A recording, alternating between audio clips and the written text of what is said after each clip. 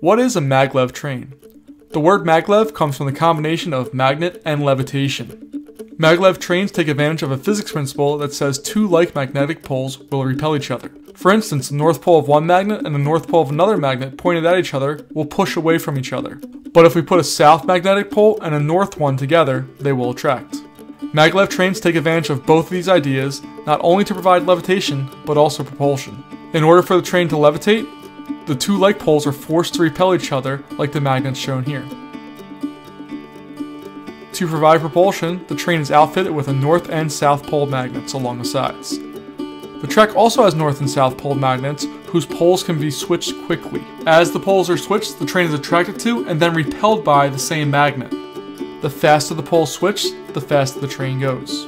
Now you may be asking yourself, why is all this necessary? We already have trains. Maglev trains offer one key advantage over typical rail and high-speed rail, and that is minimal resistance.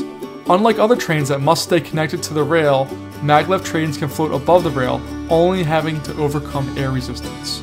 The only problem with maglev trains are that they are very expensive, costing between $50 and $200 million per mile. Compare that with a reported $82 million for high-speed rail and a meager $2.5 million for typical rail service. Maglev trains still may have a home if the Hyperloop ever takes off, but that's a video for a different time. If you like this video and you want to see more, please subscribe to my channel or check out these cool videos.